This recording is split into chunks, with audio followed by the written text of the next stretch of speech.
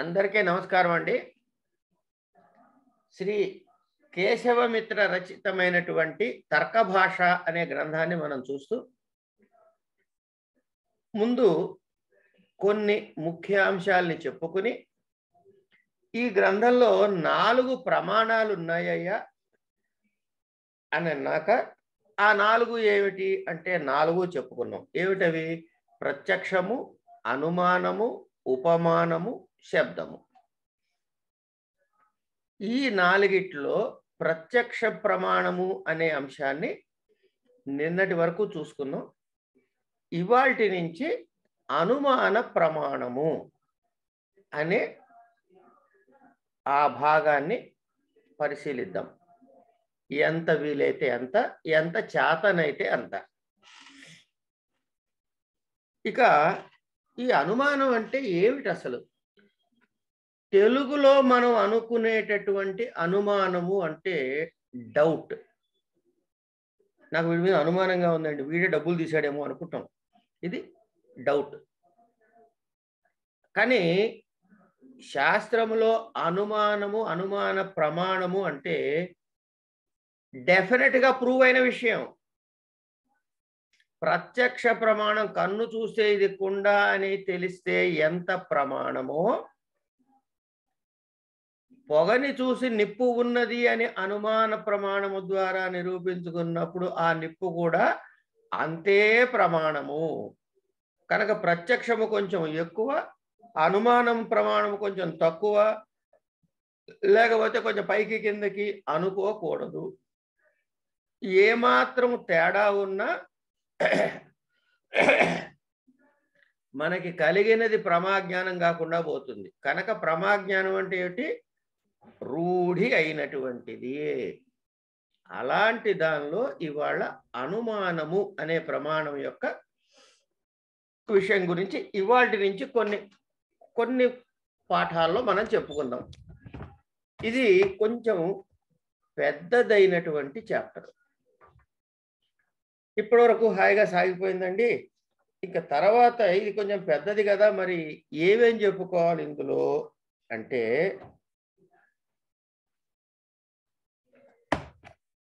ఈ అనుమాన ప్రమాణంలో కొన్ని మాటలు వాడతారు.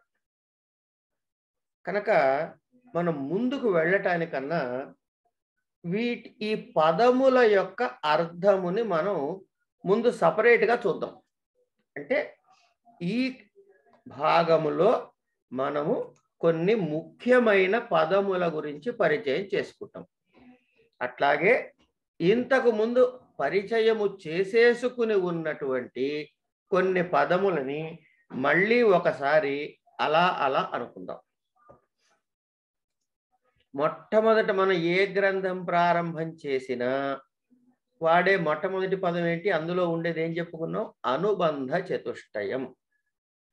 అనుబంధ చతుష్టయం అంటే ఒక విషయం ఉండాలి, ఒక సంబంధం ఉండాలి, ఆ గ్రంథం యొక్క ప్రయోజనం ఏమిటో చెప్పాలి, ఆ గ్రంథము చదివే అధికారి ఎవరో కూడా చెప్పాలి.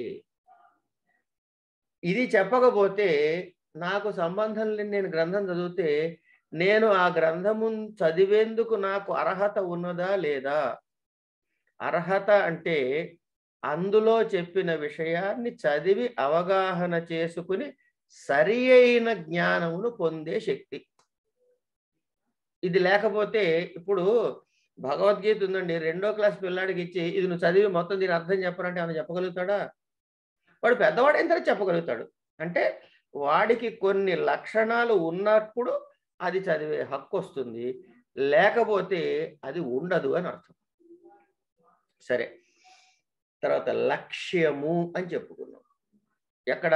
లక్ష్య లక్షణ సమన్వయము అని చెప్పుకునే దగ్గర ఈ పదాలు మళ్ళీ ఇప్పుడు ఎందుకు చదువుతున్నానండి? అయిపోయిన పాఠాలు ఉన్నాయి కదా, పాత వీడియోలు చూస్తే సరిపోతాయి కదా అంటే, వీటన్నిటి అవసరము కూడా కొంచెమో గొప్పగానో ఇప్పుడు చెప్పకపోయే ప్రమాణంలో, అనుమాన ప్రమాణంలో అవసరం వస్తాయి. లక్షణము అంటే ఒక వస్తువుకు, ఒక పదార్థానికో ఉండే ప్రత్యేకమైనది. అంటే ఇంగ్లీష్లో చెప్పాలంటే ఫీచర్. అది ఆవు అంటే ఏం చెప్తావయ్యా అంటే ఆవుకి ఫలానా గంగడోలు ఉన్నది అని చెబుతున్నాం. సరే, ఈ లక్షణము ఉంటే మరి ఎక్కడ చూడాలి దీన్ని అంటే, ఈ లక్షణము మనం దేన్నో చూపిస్తున్నామో ఆ దానిలో అన్నీ కనపడాలి. దాన్ని లక్ష్యం దేనిలో కనపడాలో ఆ దాన్ని లక్ష్యము అంటాం. అంటే గంగడోలు ఉండుట అన్నది లక్షణం అయితే ఇది ఎక్కడ కనబడుతుంది మనకి? మన లక్ష్యం ఏమిటంటే గోవు. అంతేగాని ఎద్దు, మేక, జింక ఇవి కావు. కనుక లక్షణము, లక్ష్యము ఈ 2 పదాలు వచ్చాయి. ఈ లక్షణము లక్ష్యమునందు ఎట్లా సరిపోవాలయ్యా అంటే, లక్షణము లక్ష్యమునందు ఎలా సరిపోవాలి అనంటే, సంపూర్తిగా సరిపోవాలి. సరిపోతుంది కదండి అంటే, సరిపోవడం ఒకటే సరిపోదయ్యా, ఇది కాక ఇంకెక్కడ కూడా ఉండకూడదు అన్నాడు. అంటే ఇది కాక ఇంకెక్కడ ఉండకూడదు అంటే ఇంకెక్కడైనా ఉంటే అది దోషము. అంటే మనం ఉండాల్సిన దానిలో ఉంటూ ఇంకా ఇతరత్రా కూడా ఉన్నట్లయితే అది ఇది ఇక్కడ ఉండాలి, ఇక్కడ కాకుండా ఇతరత్ర, ఎందుకంటే అతి వ్యాప్తి అంటే ఎక్కడ వ్యాప్తి కలిగి ఉండాలో ఈ మాటను పట్టుకోవాలి. ఎక్కడ వ్యాప్తి కలిగి ఉండాలో ఆ వ్యాప్తిని దాటి కూడా ఉంటే అతి వ్యాప్తి. ఇది ఒక దోషం. రెండోది, ఎక్కడ వ్యాప్తి కలిగి ఉండాలో అందులో కొంచెం తక్కువ, అంటే కొంత భాగంలో ఉండి కొంత భాగంలో లేకపోవడం అనమాట. అప్పుడు ఏమైంది? మొత్తం వ్యాప్తి చెందలేదు. దాన్ని అవ్యాప్తి అన్నారు. అంటే మొత్తం వ్యాప్తి అంతా ఆక్రమించబడలేదు. లక్ష్యం నందు లక్షణము సరిపోవటం లేదు. ఇది అవ్యాప్తి దోషం. అది కాదండి, ఇక్కడ వ్యాప్తిలో ఉండాలి, అసలు ఇక్కడ ఎక్కడా లేదన్నారు కొన్ని, అంటే అసంభవ దోషం. ఇలా 3 రకాల దోషాలు చెప్తారు లక్షణము లక్ష్యమునందు సరిపోకపోతే. ఇవి లేనటువంటిది సరి అయిన లక్షణము. కనుక లక్షణము చెప్పేటప్పుడు చాలా సూక్ష్మమైన అంశాన్ని కూడా దృష్టిలో పెట్టుకొని చెప్తారు. అంటే అతి వ్యాప్తి, అవ్యాప్తి, అసంభవం అనే లక్షణములో 3 దోషములు లేనటువంటి లక్షణమే లక్షణం. అతి వ్యాప్తి అంటే చెప్పుకున్నాం, అవ్యాప్తి అంటే చెప్పుకున్నాం. మనం చెప్పుకున్నది ఏంటి? ఆవు ఉదాహరణ చెప్పినప్పుడు కొమ్ములు అన్నాం. ఆవు లక్ష్యానిగా పెట్టుకోండి, కొమ్ములు అనేది లక్షణం అనుకుంటే మేకలో ఉన్నాయి, గొర్రెలో ఉన్నాయి, ఇంకెక్కడో ఉన్నాయి, జింకలో ఉన్నాయి, కనుక అతి వ్యాప్తి. అదే ఆవు తెల్లగా ఉన్నావండి అని అనుకోండి, కొన్నే ఉంటాయి తెల్లగా, లక్షణము దాని లక్ష్యమునందు సంపూర్ణముగా లేకపోవటం. అలా కాకుండా గిట్ట చీలి ఉండదండి, ఒకటే గిట్టలా ఉంటుంది అని మనం బొమ్మ కూడా చూసాం, అది అసంభవ దోషం. మరి అసలు అదేంటయ్యా అంటే, దోషము లేనటువంటి లక్షణం ఏమిటయ్యా అంటే గంగడోలు ఉంటుందండి అన్నట్ట. ఇది కేవలం ఆవులకు మాత్రమే ఉంటుంది కాబట్టి ఇది ఒకటి. తర్వాత పంచ కర్మేంద్రియ, పంచ జ్ఞానేంద్రియాలు, అంతరింద్రియం మనసని, పంచ తన్మాత్రలు అంటే శబ్దస్పర్శ రూప రసగంధాదులని ఇవన్నీ చెప్పుకున్నాం. 5 ప్రాణాలు ఏమిటండి? ప్రాణ, అపాన, వ్యాన, ఉదాన, సమానాలని. ఇక త్రిగుణాలంటే సత్వ, రజస్, తమో గుణాలు. ఇక్కడ దాకా చెప్పుకుని మొన్న ఎక్కడ సరే ఎక్కడ ఒక చెప్పుకుంటూ దళము, దళ సార్థక్యము అని, సాక్షాత్కారి అని ఒక పదం దగ్గర చెప్పుకున్నాం. అది ప్రమాణంలో, ప్రత్యక్షంలో సాక్షాత్కారి ప్రత్యక్షం అని అది చెప్పాం. అంటే అక్కడ సాక్షాత్కారి లేకపోతే ఏమవుతుంది? అది ఇంకెక్కడైనా కూడా పనికొస్తుంది. అంటే ఒక చెప్పినటువంటి గ్రంథములో చెప్పిన, మూల గ్రంథములో చెప్పినటువంటి, అది సూత్రం అయితే సూత్రము, ఇంకోటైతే ఇంకోటి, ఆ పదము గనక ప్రతి పదాన్ని ఒక దళము అన్నాం. ఈ పదాలని దళము అన్నప్పుడు ఆ దళము అక్కడ లేకపోతే వచ్చే నష్టం ఏమిటి అంటే, ఆ దళము అక్కడ ఉండి తీరాలి అని నిరూపించేటటువంటి ప్రక్రియని దళ సార్థక్యము అంటాం. దళము అంటే ఆ వాక్యంలో ఉన్నటువంటి పదము, దాన్ని నిరూపించేదాన్ని దళ సార్థక్యము అంటాం. ఇలాంటి ఇవన్నీ మనకి మళ్ళీ అవసరం వస్తుంటే కాబట్టి చెప్పుకుంటున్నాం. కారణం అంటే ఏంటండి అంటే, దేని నుండి మరొకటి జనిస్తుందో అంటే కార్యోత్పత్తికి కావలసినటువంటిది అని. ఉదాహరణకి ఏంటి, మట్టి తీసుకున్నాము, మట్టి నుంచి కుండ పుడుతుంది. తంతువులు తీసుకున్నాము, తంతువుల నుంచి వస్త్రం పుడుతుంది. కనుక దేని నుంచి ఇంకోటి జనిస్తుందో ఇది కారణం అవుతుంది. ఇలాంటి కారణాలు అనేకం ఉండొచ్చు. అసాధారణమైన ఈ కారణాలన్నింటిలో అసాధారణమైనది ఏదైతే ఉందో దానిని కారణము అంటాం. అంటే అసాధారణ కారణం అంటే ఏంటండి అంటే ఆ లక్ష్యంలో అది మాత్రమే ఉండి ఇంకా ఏవి ఉండవు, వేరే కారణాలు ఏవి ఉండవు. ఇది సరే, కారణం నుంచి పుట్టిన దాన్ని కార్యము అంటాం తెలుసు. ఇక ప్రత్యక్షము అనుమానము ఈ ప్రమాణాలు చెప్పుకుంటున్నప్పుడు మనకి ఏం జ్ఞానం కలుగుతుందయ్యా? ఒక జ్ఞానం కలగాలి కదా, ప్రమా జ్ఞానం కలుగుతుంది. ఏం జ్ఞానం కలుగుతుంది అంటే జ్ఞానం ఎన్ని రకాలు అనుకున్నాము? 2, యథార్థ జ్ఞానము, అయథార్థ జ్ఞానము. కనుక యథార్థ జ్ఞానము కలిగిస్తే భ్రమ, అయథార్థ జ్ఞానాన్ని కలిగిస్తే భ్రమ. కనుక మనకు కావాల్సింది యథార్థ జ్ఞానం. ఈ యథార్థ జ్ఞానం ఎట్లా కలుగుతున్నాయా? మళ్ళీ 2 రకాలుగా అండి. ఏమిటది? స్మృతి, అనుభవము. అంటే మనకి ఇది వరకు తెలిసిన దానిని జ్ఞాపకం చేసుకుంటాం. అంటే ఒక సంస్కారముతో కలిగినటువంటి జ్ఞానము, ఇది స్మృతి. అలా కాదండి, ఇంద్రియాలతో గాని మనసుతో గాని అనుమానాది ప్రమాణాలతో గాని ఇప్పుడు కలిగే జ్ఞానం అనుభవము అంటాం. అంటే మనకి ప్రమాజ్ఞానం ఎడగలుగుతుందంటే యథార్థ అనుభవంతో కలిగేది ఈ ప్రమాణము. ఇక ఇంకొక మాట మనకి ఇప్పుడు చెప్పుకోబోయే భాగంలో వచ్చే అవకాశం ఉంది. అది ప్రత్యభిజ్ఞ. ప్రత్యభిజ్ఞ అంటే ఏంటంటే ఇది వరకు ఒకసారి తెలిసిపోయి ఉంటుంది, దానిని మళ్ళీ ప్రత్యక్షంగా ఇప్పుడు చూసినప్పుడు కలుగుతుంది అన్నమాట. అది అంటే ఇప్పుడు మనం కాశీ వెళ్ళామండి, కాశీలో గంగలో స్నానం చేస్తున్నాం. చేస్తుంటే అక్కడే పక్కన ఇంకో ఆయన కూడా చేస్తున్నాడు. మనం చూడంగానే అరే మొన్న మనకి బస్సులో కూర్చున్న పక్క సీట్లో కూర్చున్నాడే వాడే వీడు అని అనుకుంటున్నావు, అనుకోవట్లేదా? అంటే మన బస్సులో మన పక్క సీట్లో కూర్చున్న వాడే ఇప్పుడు గంగలో మన పక్కన స్నానం చేస్తున్న వీడు. అంటే వాడే వీడు అని, అదే ఇది అనే జ్ఞానం కలగటం. ఇందులో ఏముందండి అంటే స్మృతిలో ఏముందండి? ఎప్పుడో జరిగిన అనుభవాన్ని సంస్కారంతో గుర్తు తెచ్చుకుంటాం. అనుభవంలో ఏముందండి? ఇప్పుడు ఈ క్షణాన్ని మనకు కలిగింది, ఈ ప్రమాణాల ద్వారా కలిగినటువంటి జ్ఞానం ఇప్పుడు కలిగింది. ఇప్పుడేం కలిగింది ప్రత్యభిజ్ఞలో అంటే బస్సులో కూర్చున్నవాడు అని గుర్తొచ్చిన భాగం వరకు స్మృతి అయింది. గంగలో మన పక్కన కనపడంగానే వాడే వీడు అనే వీడిని గుర్తుపెట్టాం. అంటే ఇందులో కొంత అనుభవం కలిసి ఉంది, కొంత స్మృతి కలిసి ఉంది. ఈ 2 కలయికతో ఉన్నటువంటి ఈ జ్ఞానం ప్రత్యభిజ్ఞ అన్నారు.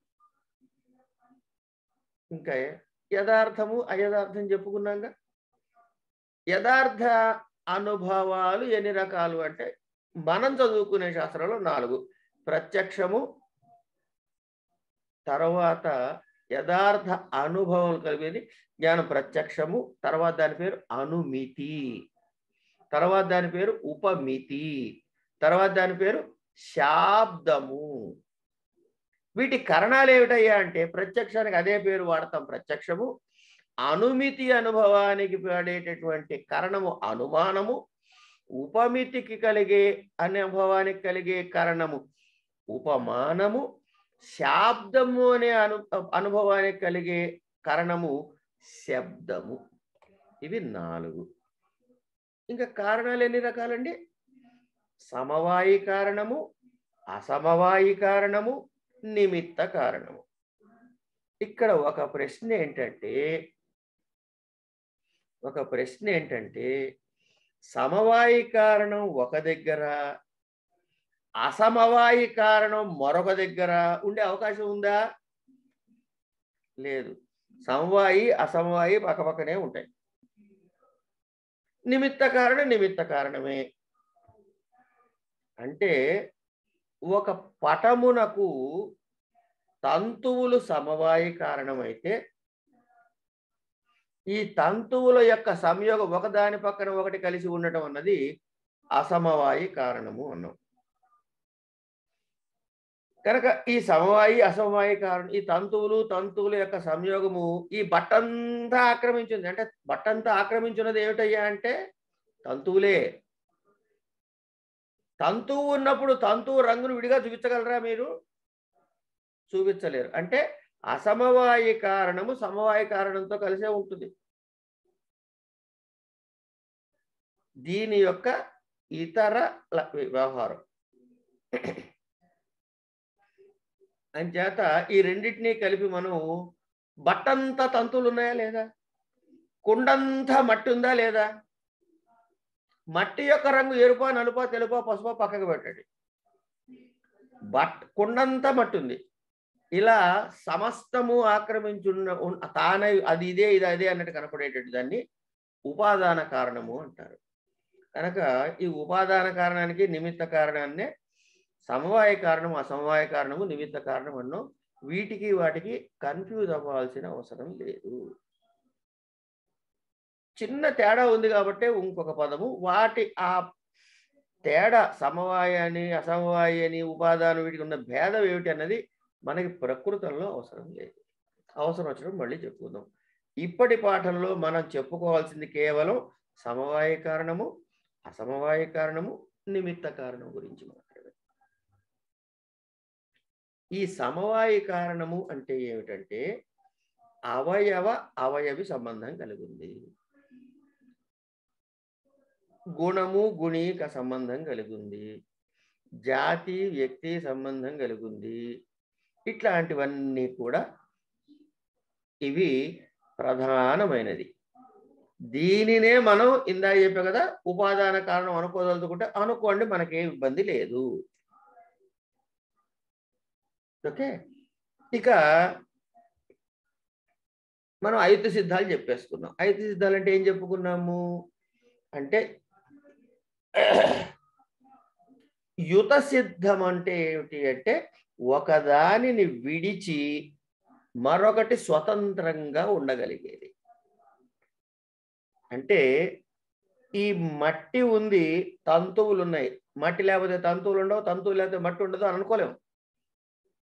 కానీ మట్టి ఉంది, ఆ మట్టికో రంగు ఉంది, కొండ ఉంది, కొండకో రంగు ఉంది. ఇట్లా వాడు పొడుగుండి వెడల్పు ఉంది, ఉంటాయి లక్షణాలు. అంటే ఒక గుణములు ఉన్నాయి. ఇవి ఈ గుణములు, ఈ క్రియలు, ఈ జాతులు ఇవన్నీ కూడా ఒకదానికొకటి అంటి పెట్టుకునే ఉంటాయి. దేనికి? ఒక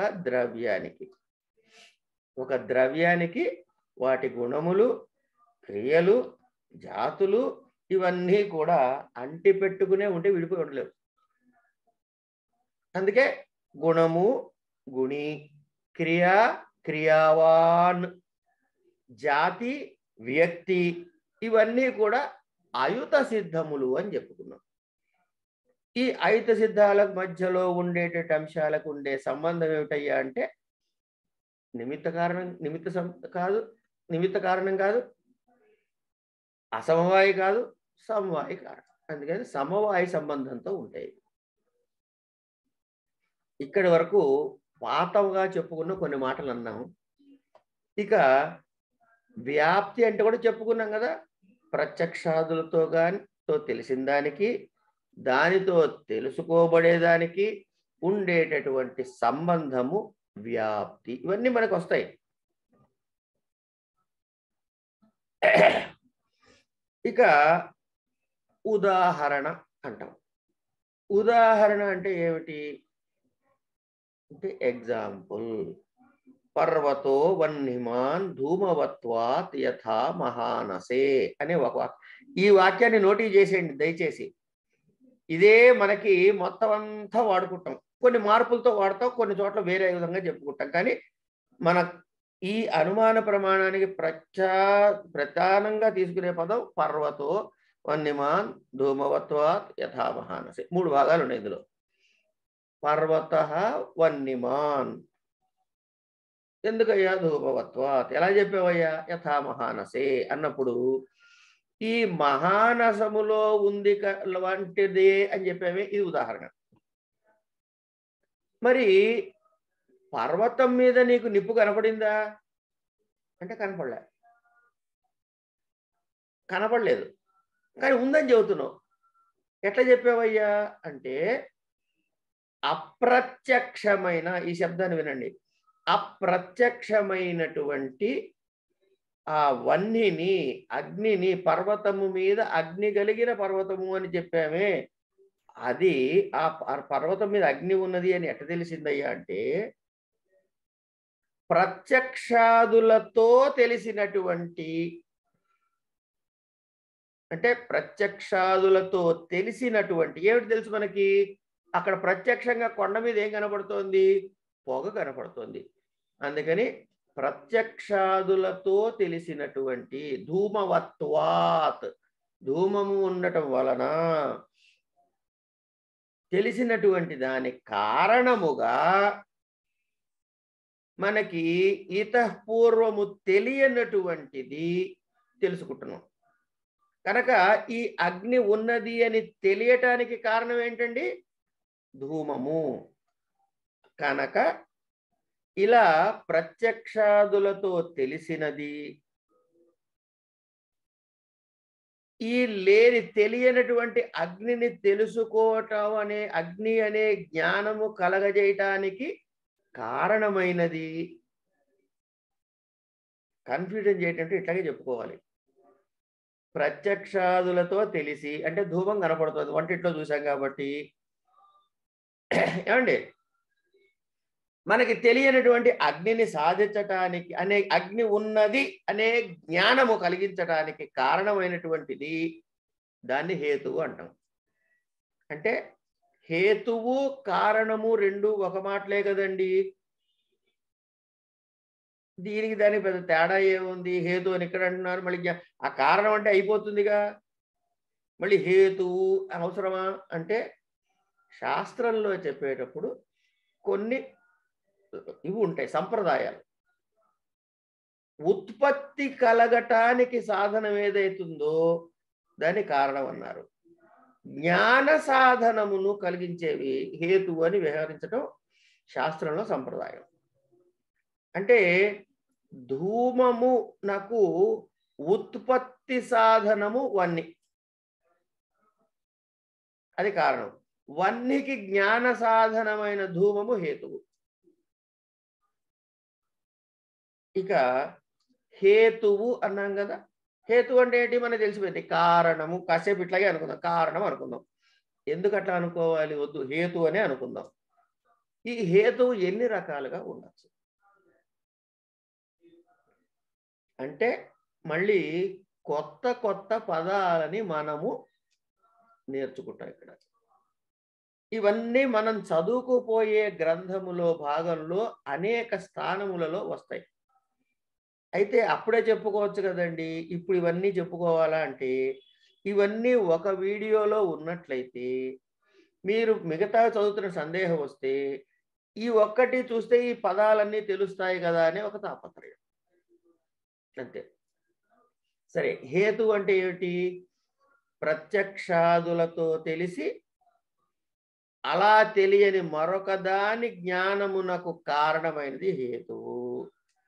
ఈ హేతు ఎన్ని రకాలుగా ఉంటుందండి అంటే, హేతు ఎన్ని రకాలుగా ఉండటం ఏమిటి, హేతు హేతువే, అది ఎన్ని రకాలుగా ఉండటం ఏమిటి అంటే దీనికి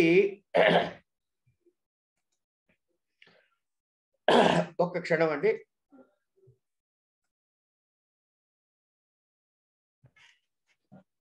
కనుక హేతు ఎన్ని రకాలుగా ఉంటుందండి అంటే, హేతు ఎన్ని రకాలు అంటే హేతు హేతువే. అయితే హేతు హేతు అన్నది నిజమే కానీ ఒకప్పుడు హేతువులాగా కనపడుతుంది కానీ అది హేతు కాదు అనే అవకాశం ఉంది కదా. ఇప్పుడు నేను కాసేపు బట్ట తయారవటానికి మట్టి కారణం హేతువు అన్నాను అనుకోండి కాసేపు. ఇక్కడ ఏం వాడాలి? ఈ మాట వాడచ్చా నేను? వాడకూడదు. అది కారణము అనాలి. జ్ఞానము కలగడానికి హేతువు అనుకున్నాం కదా. కనుక ఈ జ్ఞానము కలగడానికి హేతువు సరి అయినదా కాదా? హేతువు ఇది సరి అయిన హేతువు, సరి అయిన కాని హేతువు అని రెండు అనుకుందాం. అంటే ఎప్పుడైతే హేతువు సరి అయినది అని అనాలో దానిని సత్ హేతువు, సద్ధేతువు అంటాం. సంధి చేస్తే సత్ ప్లస్ హేతువు సద్ధేతువు. ఏమండి? అంటే ఏమిటి? ఇప్పుడు మనం ఇంకొక రెండు మాటలు చెప్పుకుంటాం. పర్వతో వన్యమాన్ ధూమవత్వాత్ అనే యథా మహానశేలో మనం పర్వతో వన్యమాను ధూమవత్వాత్ పట్టుకుందాం. ఇప్పుడు ఇందులో మనకి తెలిసినదేమిటి? ఈ హేతు ఏది ఇక్కడ అంటే ధూమము. ధూమము మనకి తెలిసినది హేతు, తెలిసిన హేతు. ఏమిటి నువ్వు దాని ద్వారా సాధిస్తున్నావు అంటే వన్నిని సాధిస్తున్నావు. సాధించవలసిన దానిని ఏమనాలండి? సాధ్యము. ఏమండి ఇది నాతో సాధ్యం కాదండి అంటాం. ఇవన్నీ మనం మాట్లాడుకునే మాటలే. అంటే సాధించవలసిన దానిని సాధ్యము అన్నట్లయితే ఈ ధూమము అనేటటువంటి హేతువు ద్వారా వన్నిని సాధించగలమా లేదా అంటే సాధించగలము. అంటే ఏంటండి అంటే ఎక్కడ సాధించాలి? ఈ యొక్క పర్వతము మీద వన్నిని సాధించాలి. దేంతో తెలుసు ఎట్లా సాధిస్తున్నావయ్యా? అది సాధ్యం ఎట్లా అవుతుంది? ఏది సాధ్యం అంటే వన్నీ నీ హేతు ఏమిటయ్యా అంటే ధూమము. ఎక్కడైనా ఎప్పుడైనా మనకి తెలిసి ధూమము ఉన్న చోట నిప్పు లేకపోవటము అనే సందర్భం ఉందా? లేదు. దీన్ని మార్చి చెప్పాలంటే హేతువు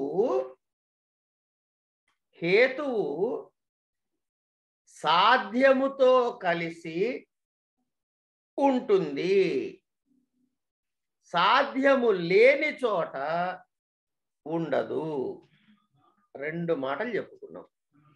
ఎక్కడైనా సరే సాధ్యముతో కలిసే ఉంటుంది. సాధ్యము లేని చోట హేతువు ఉండదు. ఈ లక్షణం సరిపోతే దాన్ని సద్హేతువు అంటాం. ఇప్పుడు ఇంకో మాట మీకు తెలిసిపోయింది.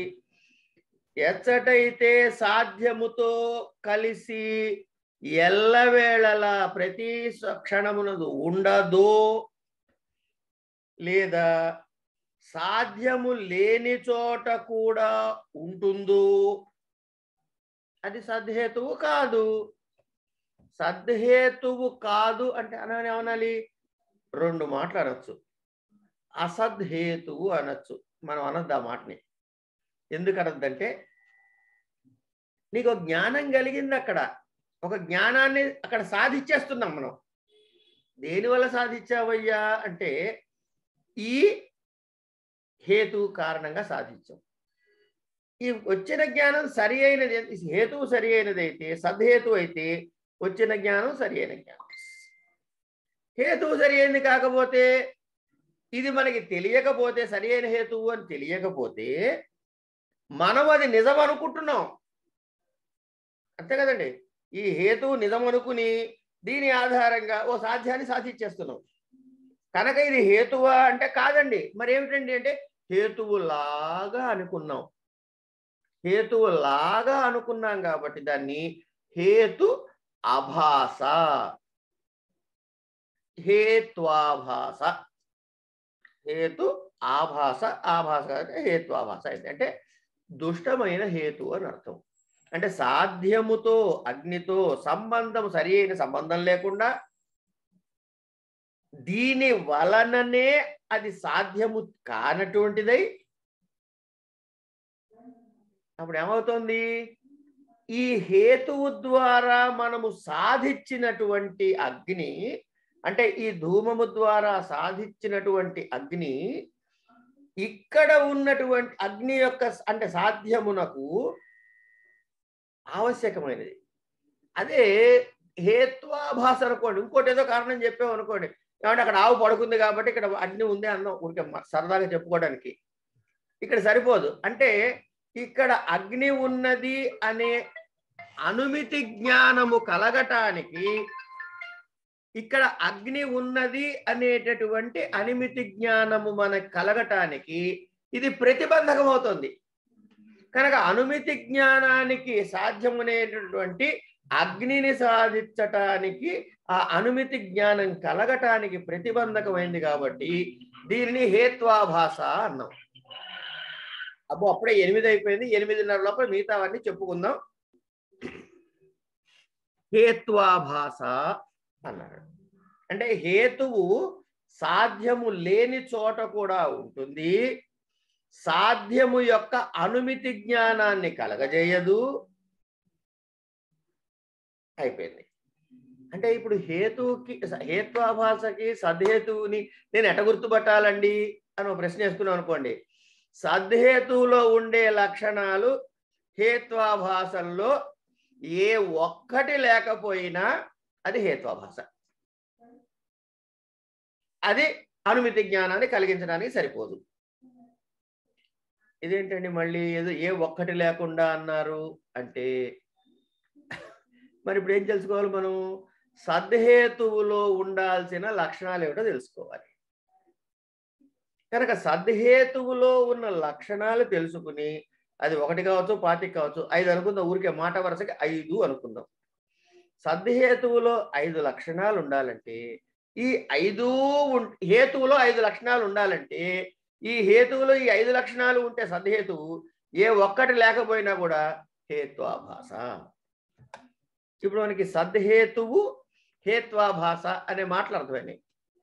ఏమేమి చెప్పుకున్నాం ఇప్పుడు ముందు అంటే, హేతువు అంటే ఏమిటి అంటే ప్రత్యక్షాదులతో తెలిసి అలా తెలియని మరొక జ్ఞానానికి కారణమైనది హేతువు.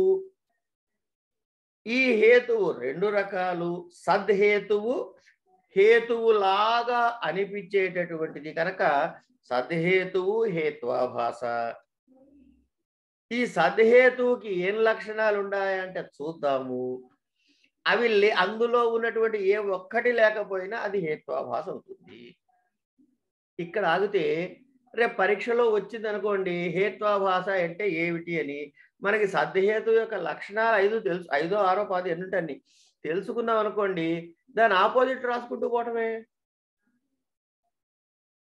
కనుక హేత్వాభాస కాని హేతు ఏమిటి అంటే ఈ 5 మళ్ళీ ఇంకో విధంగా రాస్తాము, అంతకు మించి ఇంకేం లేదు. ఇప్పుడు అయిపోయింది. అంటే ఏం చేస్తున్నాం అన్నమాట, మన దగ్గర 2 ఉన్నాయి ఇప్పటిదాకా చెప్పుకున్న ఉదాహరణలో. ఏమిటవి అంటే హేతువు ఉంది, సాధ్యము అనేది అంటే అగ్నిని సాధించాలంటే సాధ్యము అన్నాం కదా. అంటే మరి ఈ సాధ్యము అంటే ఏమిటండి అంటే హేతువుతో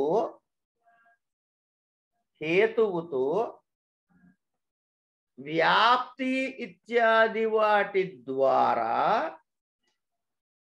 ఇప్పుడు మీరే చెబుతారు విషయం, వ్యాప్తి ఇత్యాదుల ద్వారా దేని యొక్క నిశ్చయము కలుగుతోందో, అనుమానం కాదండి ఇక్కడ, అంటే డౌట్ కాదు, నిశ్చయము కలుగుతోందో, ప్రమాజ్ఞానం కలుగుతోందో,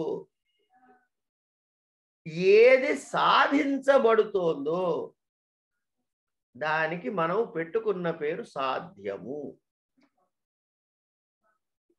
ఇక్కడ నేను వాడిన మాట వింటే హేతువుతో వ్యాప్త్యాదుల ద్వారా అన్నాం. వ్యాప్తి అంటే అతివ్యాప్తి, అవ్యాప్తి, అసంభవము అనే దోషములు లేనటువంటిది వ్యాప్తి. ఈ వ్యాప్తి ఎక్కడ ఉంటుందయ్యా అంటే సమస్త మొత్తమునందు ఉండాలి, ఎక్కడా విడిపోయి ఉండకూడదు. కనుక ఈ హేతువు ద్వారా వ్యాప్త్యాదుల సహాయంతో నిశ్చయ జ్ఞానము దేనిది కలుగుతుందో అది సాధ్యము. ఇంతకీ ఈ నిప్పుని ఎక్కడ సాధించాలండి? సాధ్యం అర్థమైపోయింది. నిప్పు ఈ సాధ్యము, హేతువు పొగ. ఇంతకీ ఈ నిప్పుని ఎక్కడ సాధించాలి నేను? పొగ ఎక్కడ ఉందో అక్కడ సాధించాలి. పొగ ఎక్కడ ఉందో అక్కడ దీన్ని సాధించాలి. అంటే అంటే ఏమిటన్నమాట? మన ఉదాహరణలో పర్వతము. పర్వతం ఏమిటవుతుంది అప్పుడు? దానికి మనం టెక్నికల్గా పెట్టుకునే పేరు పక్షము. ఇవన్నీ అవసరమా అండి? డైరెక్ట్గా చెప్పేయచ్చు కదా మాకు అంటే, పర్వతో వన్యమాన్ ధూమవత్వాత్ యథామహానసే అనే వాక్యం అయితే ఇవన్నీ చెప్పక్కర్లే. కానీ ఈ ఒక్క ఉదాహరణ కోసమే పుట్టిందా అనుమాన ప్రమాణం? అనేకమైన సందర్భాల్లో వాడతాం. కనుక పర్వతము, వన్యమాను, మహానసము, ధూమము ఇవన్నీ కూడా ఈ ఉదాహరణకి సరిపడేవి. ఇవి స్పెసిఫిక్గా ఈ ఉదాహరణకి సరిపడేవి. వీటి కామన్ నేమ్స్ అంటాం. అంటే ఏ దానికని ఏ ఉదాహరణ తీసుకున్నా కూడా, ఏవి తీసుకున్నా కూడా, ఏ వ్యాప్తి వాక్యాన్ని తీసుకున్నా కూడా అందులో ఉన్న భాగాలను ఎట్లా గుర్తిస్తావయ్యా అంటే, పర్వతో వన్యమాన్ ధూమవత్వాత్ యథామహానసే అన్న దగ్గర ధూమము అన్నదేమో దానికి ఏమన్నా హేతువు అని పేరు పెట్టాం. అంటే వేరే వాక్యం రాస్తే ఆ ధూమము అనే స్థానంలో చెప్పినటువంటి దానికి హేతువు అనాలి. ఏమిటి సాధిస్తున్నావయ్యా అంటే వన్నిని సాధిస్తున్నాం. ఇంతకీ ఎక్కడ సాధిస్తున్నావు అంటే పర్వతో వన్యమాన్ అన్నాం కాబట్టి పర్వతము మీద సాధిస్తున్నాం. మరి పర్వతానికి ఏం పేరు పెట్టుకుందాము? ధూమానికి హేతువు పేరు పెట్టావు, సాధ్యము అన్నావు అగ్నిని, మరి పర్వతానికి ఏదో పేరు పెట్టాలిగా. అంటే ఈ సాధ్యము కలిగినది అంటే ఎక్కడైతే ఈ హేతువు ద్వారా సాధ్యము అయిన అగ్ని సాధించబడుతోందో అది పక్షము అందాం. అంటే మనకి మన ఉదాహరణలో పర్వతము పక్షము అవుతుంది. కనుక హేతువు, హేత్వాభాస, సాధ్యము, పక్షము దాకా వచ్చాం. ఇక పక్షము అంటే ఏమిటండి అంటే హేతువు ద్వారా సాధ్యము సాధించబడుతోందో అది పక్షము. అంతే కదా. ఇప్పుడు వన్ని అనేటటువంటిది సాధిస్తున్నాము, వన్ని అనేది సాధిస్తున్నాము దేని ద్వారా అంటే ధూమము ద్వారా. అంటే హేతువు ఎక్కడుండాలండి అంటే సాధ్యము ఎక్కడెక్కడ ఉంటుందో కాదు, ఎక్కడెక్కడ ఈ హేతు ఉందో అక్కడక్కడ ఈ సాధ్యము ఉన్నది అని నిశ్చయానికి రాగలుగుతున్నాం కదా. అంటే ఎక్కడ హేతువుతో సాధ్యము సాధించబడుతుందో దానిని పక్షము అన్నాం. అంటే ఇప్పుడు మరి ఈ పక్షము అన్నది అక్కడ సాధించబడదు కదా, దీనికి మళ్ళీ రెండుగా చెప్పుకుంటాం. ఒకటి సపక్షము, రెండు విపక్షము. మనకి రాజకీయాల్లో కనపడే విపక్షం ఇది కాదు, సపక్షము విపక్షము. అంటే సాధ్య నిశ్చయము కలిగిన ఉదాహరణ సపక్షం. ఇప్పుడు మనం చెప్పిన దానిలో ఏం చెప్పాము? ధూమము, ఈ యొక్క ధూమము వలన అగ్ని ఉన్నది అని రూఢి చేస్తున్నాము కొండ మీద. ఎట్ట చెప్పావయ్యా అంటే మహానసి యథా మహానసి అన్నావు.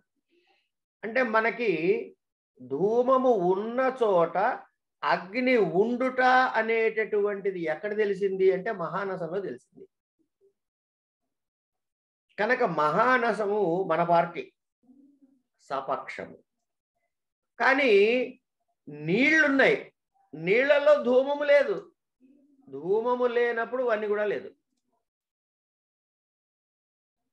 అంటే ఎక్కడైతే వన్నిని సాధించటానికి ధూమము లేకపోవటం వలన వన్ని లేకపోవటం అవుతోంది కాబట్టి, అంటే ఇక్కడ లేదు కాబట్టి, ఈ హేతువు ఇక్కడ లేదు కాబట్టి ఇది సాధ్యము కాదు అని నిశ్చయంగా ఎక్కడ చెప్పగలుగుతున్నామో అది విపక్షము. అంటే ఉదాహరణకి ఒక హ్రదము అంటే నీటి కొలను అనుకుందాం. నీటి కొలంలో పొగ కనపడదు, పొగ లేదు కాబట్టి అక్కడ నిప్పు ఉండదు. అందుకే మనకు పుట్టిన సామెత నిప్పు లేదే పొగ పుట్టదరా నాయన అంటాం మనం. ఇక్కడి నుంచి వచ్చినవి అవన్నీ. ఇది సపక్షము విపక్షము. అంటే సపక్షము వల్ల కూడా అక్కడ నిప్పు ఉందా లేదా తేలుతోంది. చాలా జాగ్రత్తగా గమనించాలి. ఇది సపక్షం అంటే ఆపోజిట్స్ కాదు. సాధ్యమును నిశ్చయముగా ఉన్నది అని చెప్పగలుగుతుంది సపక్షము. సాధ్యము నిశ్చయముగా ఉండదు అని చెబుతోంది విపక్షం. సాధ్యము ఉండదు అని నిశ్చయంగా చెప్పేది విపక్షం. ఇది దీని లెక్క అయితే ఇక మనము సబ్జెక్ట్లోకి వచ్చినప్పుడు ఈ అనుమాన ప్రమాణాన్ని మనం ఒక వాక్య రూపంలో చెప్పాం. ఏమని చెప్పాం? పర్వతో వన్నిమాన్ ధూమవత్వాత్ యథా మహానసే. ఇక్కడ ఎవడికి చెప్పాడయ్యా ఇంతకీ? అసలు ఈ మాట చెప్పాల్సిన అవసరం ఉందా అంటే, నాకు నేను తెలుసుకునేటప్పుడు నాకు పొగను చూడంగానే అక్కడ నిప్పుదని అర్థమైపోయింది. నేను ఎవడికి చెప్పట్లే. కానీ కాసేపు ఇద్దరు స్నేహితులు వెళ్తున్నారు. ఊహించుకోండి భావాన్ని. ఇద్దరు స్నేహితులు కొండ పక్క నుంచి వెళ్తున్నారు. ఆ కొండ మీద పొగ వస్తుంది. వస్తుంటే ఒక స్నేహితుడు, వీడికి ఏదో పేరు పెట్టుకోవాలిగా, మనం శాస్త్రంలో ఏదో పేరు చెప్పారుగా, దేవదత్తుడు. వాడితో ఉన్న స్నేహితుడికి ఏదో పేరు పెట్టాలిగా, యజ్ఞదత్తుడు. కనుక ఈ దేవదత్తుడు ఏం చేశాడంటే ఆ కొండ మీద పొగొస్తున్న చూసి ఈ పక్కన స్నేహితుడిని చెబుతున్నాడు, పర్వతో వన్యమాన్ ధూమవత్వాత్ యథా మహానసే అన్నాడు. అని అనలేవాడు. వాడు ఏమన్నాడు? పర్వతో వన్యమాన్ అన్నాడు. అంతే కదా. అరే కొండ మీద నిప్పుందిరా అన్నాడు. అనగానే వీడేమంటాడు? ఎట్ట చెప్తావు నువ్వు అని వీడు అడుగుతాడు. ఇవన్నీ ఒకసారి ఊహించుకోండి ఈ ఘట్టాన్ని.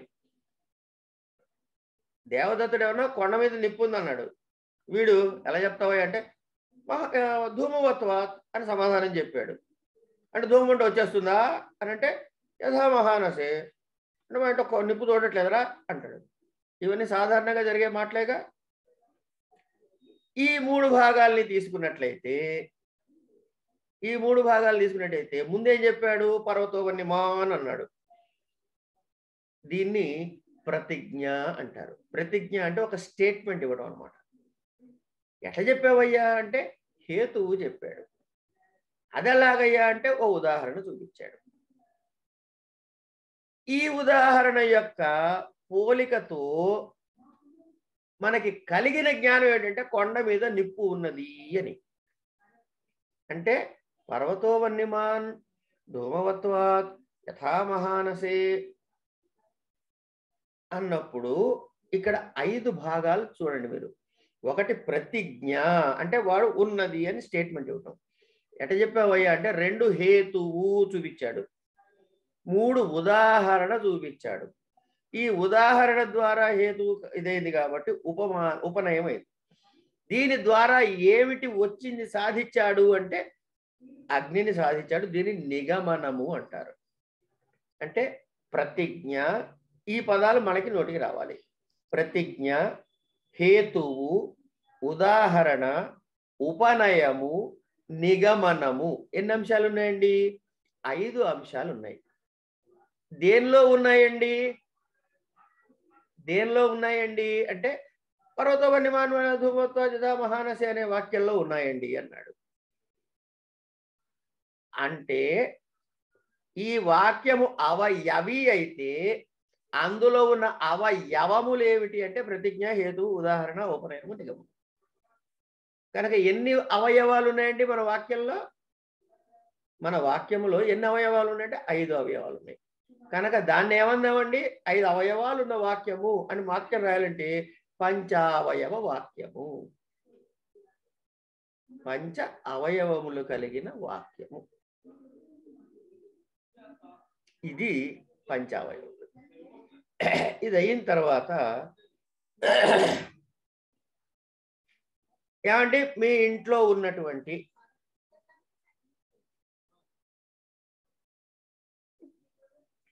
ఇప్పుడు మనం ఒక కొండ ఉంది. ఈ కొండకి ఏమి ధర్మము కలిగి ఉన్నది అంటే ఘటత్వము అనే ధర్మం కలిగి ఉంది. పటత్వము అనే ధర్మము కలిగినది పటము. గమనించండి, పటత్వము అనేటటువంటి ధర్మము కలిగినది పటము. ఘటత్వము అనే ధర్మము కలిగినది పటము.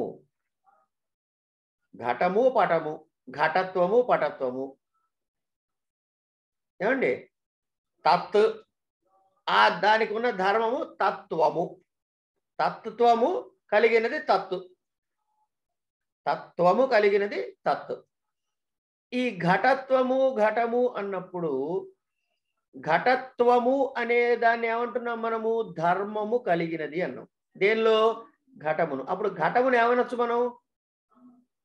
ఇది ధర్మం అయితే అది కలది ఏమిటవుతుంది? అవయవము అయితే అవయవము కలది ఏమిటవుతుంది? అవయవి అవుతుంది. ధర్మము అయితే ధర్మము కలది ఏమనొచ్చు? ధర్మి అంటాం.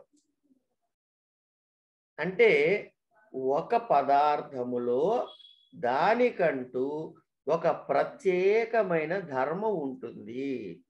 పటమునందు పటత్వము అనే ధర్మం ఉంటుంది. ఘటమునందు ఘటత్వము అనే ధర్మం ఉంటుంది. గోవునందు గోత్వము అనే ధర్మం ఉంటుంది. మానవుని యందు మానవత్వము అనే ధర్మం ఉంటుంది. ఇట్లా ప్రతిదానికి ఒక ప్రత్యేక ధర్మం ఉంటుంది. ఈ ధర్మము కలిగిన దాని అంటే ధర్మి నుండి విడిపోయి ఉండదు. ధర్మము ధర్మి నుంచి విడిపోయి ఉండదు. ఈ ధర్మం వల్లనే మనము ఆ ధర్మిని గుర్తించగలుగుతున్నాం అనే జ్ఞానం కలుగుతుంది. అంటే ఆ జ్ఞానం అందులో భాషిస్తోంది. అంటే ఈ ధర్మమునకు ఏది కలిగిందో ఆ పదార్థము ధర్మి అవుతుంది. ఇప్పుడు వీటి రెండింటి మధ్య సంబంధం ఏమిటండి? ఏమంటే అవయవమునకు అవయవకి సంబంధం ఏమిటండి అంటే అయిత సిద్ధం అని చెప్తున్నాం కదా. ఆ సంబంధం ఏంటండి? అవయవి భావము అన్నాం. ఏమంటే ఆవుకి ఒక ఆవుకి దానికి సంబంధం ఏంటంటే ఏం చెబుతున్నాం అక్కడ మనము? జాతి వ్యక్తి భావము అన్నాం. ఇక్కడ ధర్మము ధర్మి అంటే వీటి రెండు ఏమిటంటే సంబంధం ఏంటంటే ధర్మి భావము అని చెప్తాం. ఈ ధర్మి భావము అంటాం. ఇది ఒక భావం చెప్పుకున్నాం కదండి. ధర్మి అంటే ధర్మము కల దాని గురించి వీటి రెఫరెన్స్ చెప్పాలంటే వీటికి ఉన్న సంబంధం ఏమిటయ్యా అంటే ఘటమునకు సంబంధం ఏంటంటే ధర్మి భావం. ఇది బాగానే ఉందండి. ఇందుకే ఘటం ఎక్కడుంది అంటే మా ఇంటి భూమి మీద ఉంది, భూతలం మీద ఉంది. ఏముందండి? కుండ ఉందండి. ఎక్కడుందండి? భూమి మీద ఉందండి. 2 మాటలు చెప్పుకున్నాం. కుండ భూమి మీద ఉంది అంటే ఈ కుండకి ఏమిటి ఆధారము అంటే భూమి. ఇప్పుడు ఇదేదో వస్తువు ఉంది, ఇది నా చేతి మీద ఉంది అంటే దీనికి ఆధారం ఏమిటి అంటే చెయ్యి. ఈ చేయిని ఆధారము అంటాము. దీనికే ఇంకొక పేరు ఏమిటంటే అధికరణము. అధికరణము అన్న ఆధారం అన్న ఒకటే. సరే, ఆధారము దీనికి పేరు పెట్టావయ్యే, కుండ ఇది దీని మీద ఉంది కాబట్టి దీనికి ఆధారం అన్నావు. మరి దీనికి ఏం పేరు పెడతావు అంటే ఆధేయము అంటాం. ఇది చేతి మీద ఉంది కాబట్టి చెయ్యి ఆధారము లేక అధికరణము, ఇది ఆధేయము. మరి వీటన్నిటికీ సంబంధం ఏమిటయ్యా అంటే ఆధార ఆధేయ సంబంధము, ఆధార ఆధేయ భావము, ఆధార ఆధేయ భావము అనుకుందాం. ఏమండి ఇంతకీ ఇది ఎట్లా పుట్టిందండి ఈ కుండ అన్నాడు అనుకోండి ఎవరైనా. మట్టి ఉంది కదయ్యా, ఆ మట్టిని తీసుకొని ఇక్కడ పెట్టాము, దీంతో ఇది పుట్టింది. ఓహో, మట్టి కారణంగా ఈ కుండ పుట్టిందా అన్నాడు. దీన్ని మళ్ళీ జనరలైజ్ చేసి చెప్పుకోదలుచుకుంటే, ఇప్పుడు ఇది ఉందండి, ఇలా ఉంది, ఆధార ఆధేయ భావం అన్నాం, ఇది తీసేశాను, కాసేపు ఈ పెన్సిల్ పెట్టాను, అప్పుడు మళ్ళీ పెన్సిలు చెయ్యని చెప్పక్కర్లే, ఆధార ఆధేయ భావం కలిగిందని చెప్పచ్చు. ఇంకోటి ఏదో ఉన్నా అంతే. అట్లాగే మట్టి చెప్పిన, కుండ చెప్పినా, మట్టి కుండ చెప్పినా, తంతువులు పటము చెప్పిన కారణము వలన ఒక కార్యానికి ఉన్న బంధం సంబంధం ఏమిటంటే కార్యకారణ భావము అంటాం. సరే, ఆ కారణాలు మళ్ళీ నిమిత్త కారణమా సమవాయ కారణమా పక్కకు పెట్టడం చెప్పేసుకున్నాగా. కనుక వీటి రెండుకి ఉన్న సంబంధం ఏమిటి అంటే కార్యకారణ భావము అనే సంబంధం చెప్పుకుంటాం. ఈ కార్యకారణ భావం అంటే ఇప్పుడు ఎన్ని భావాలు చెప్పుకున్నామండి?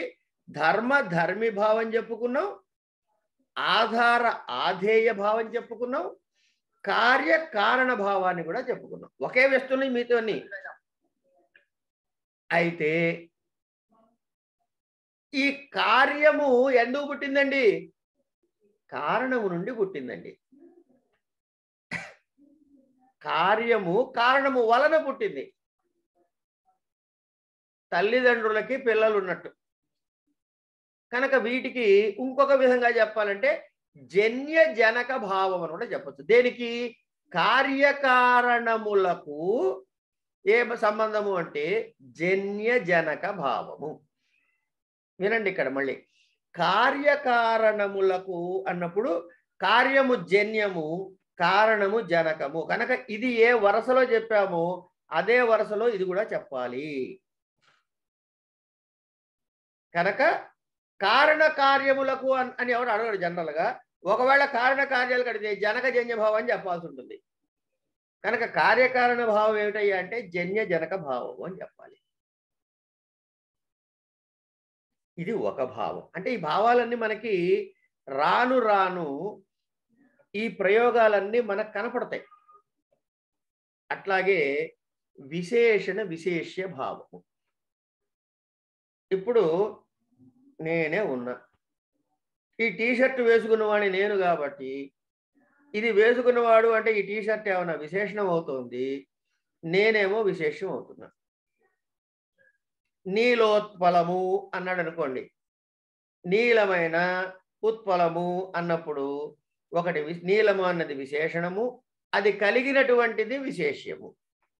వీటన్నిటికీ సంబంధము భావము ఏమిటయ్యా అంటే విశేషణ విశేష్య భావము.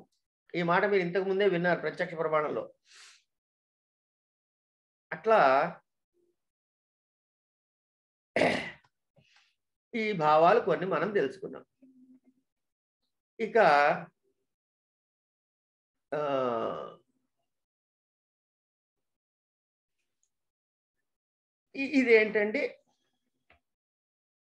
ఇదేంటండి అని అడిగితే మీరు వెంటనే సెల్ ఫోన్ అంటారు. దీనికి సెల్ ఫోన్ అని ఎవరు చెప్పారు మీకు? దీని ఇంకో పేరుతో కూడా పిలవచ్చు కదా అంటే అందరికి అలవాటైంది ఇది సెల్ ఫోను అని. ఇప్పుడు నేను సెల్ ఫోన్ ఇది చూపించకుండా సెల్ ఫోన్ అనగానే మీ మనోఫలకం మీద ఈ వస్తువు కనపడుతుందా లేదా? లేదు. ఈ వస్తువు చూపించగానే మీ మనసులో ఇది సెల్ ఫోన్ అనే భావం కలుగుతుందా లేదా? ఇంతకీ ఈ సెల్ ఫోన్ అన్నది ఏమిటి? పేరు. ఈ పేరు ఎందుకు పెట్టావయ్యా అంటే గుర్తు కోసం పెట్టామండి అంటాం. గుర్తు కోసం పెట్టిన దాన్ని సంజ్ఞ అంటారు. కనుక దీని పేరేంటండి అంటే సెల్ ఫోన్ అంటే సంజ్ఞ. ఆ సంజ్ఞ కలిగింది ఏమిటండి? ఈ పదార్థము. అవయవము అవయవి, ధర్మము ధర్మి, సంజ్ఞ సంజ్ఞి. అంటే సంజ్ఞి అని ఎక్కడైనా అంటే దేన్ని చెప్తున్నట్టు? దీన్ని చెప్తున్నట్టు. దీన్ని ఎలా చెప్తున్నావయ్యా? సంజ్ఞతో చెబుతున్నాం. కనుక సంజ్ఞ అంటే పేరు, సంజ్ఞి అంటే ఆ పేరుతో నిర్దేశించబడిన వస్తువు. ఇది మనం కొన్ని ముఖ్యమైనటువంటి విషయాలు. వీటి గురించి మనం రాను రాను మిగతా అంశాలన్నీ కూడా చెప్పుకుంటాం. రేపటి నుంచి ఈ గ్రంథంలో ప్రవేశించి లింగ పరామర్శ అనుమానం అని మొదలెడతారు. లింగ పరామర్శ అనుమానం ఏనహి అనుమీయతే తత్ అనుమానం అని ఇట్లా అనుమాన ప్రమాణానికి డెఫినిషన్. లింగ పరామర్శ అనుమానం. ఒక్కసారి అందరూ అన్మ్యూట్ చేసుకోండి.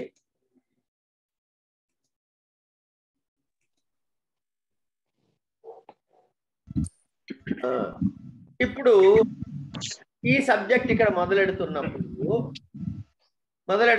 మొట్టమొదటి వాక్యం ఏం చెప్పాడు? చెప్తాడు. రేపు చూస్తా, ఇవన్నీ ఇప్పుడు కంగారే లేదు. లింగ పరామర్శ అనుమానం అన్నాడు. ఇప్పుడు రాజయ్య గారు మీరు చెప్పండి సార్, పెద్దవారు ఏం చెప్పాడండి? అనుమానం అంటే ఏం చెప్పాడు? లింగ పరామర్శ అనండి. లింగ పరామర్శ అనుమానం. మీకు లింగం అంటే తెలుసా? మీకు లింగం అంటే తెలుసా? పరామర్శ అంటే తెలుసా? లింగం కారణము అవన్నీ కాదు, అవన్నీ కారణ కార్యాలు పక్కకు పెట్టండి. లింగ పరామర్శ అనుమానం అని ఒక స్టేట్మెంట్ ఇచ్చాడు. అంటే అనుమానం యొక్క డెఫినేషన్ ఏమిటి అంటే లింగ పరామర్శ అన్నాడు.